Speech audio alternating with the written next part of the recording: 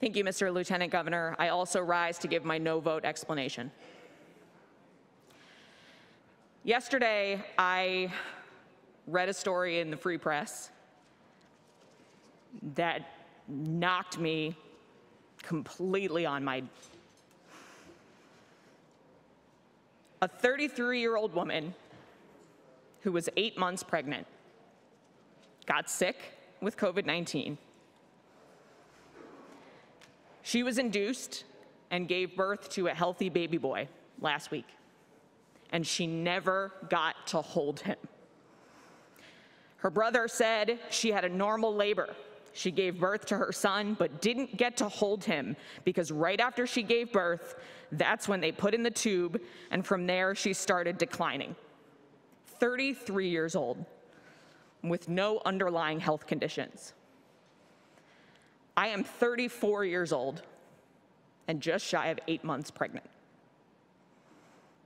I read this story and I went home and I told my husband about it, and he said he had also read it and was afraid to send it to me.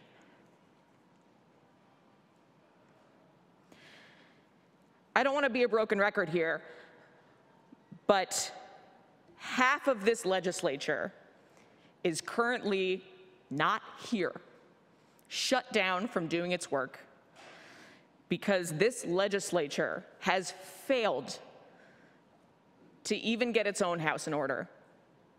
We have double the rate of positive cases of COVID-19 in this legislature than the rest of the state, and I introduced a resolution 230 days ago to allow a contingency plan for the legislature to meet remotely to continue its work.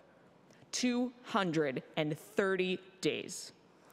But this bill and this legislature has the gall to ask and demand in statute that public health experts come to this legislature, which hasn't done anything in 230 days, after only 28 days, to ask for permission to do their duty to protect public health.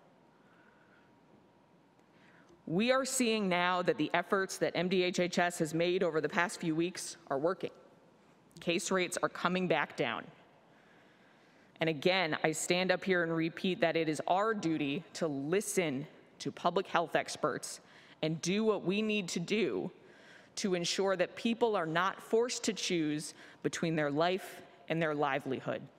It is our duty to step up and make sure people can afford to do the things that public health experts are saying that we need to do just for the next few months to get through until there are widely available vaccines, because help is on the way.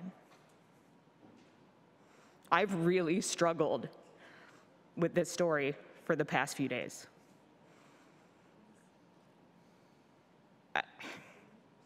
We keep hearing that this is something we just need to accept, that it is what it is, that Mother Nature wins.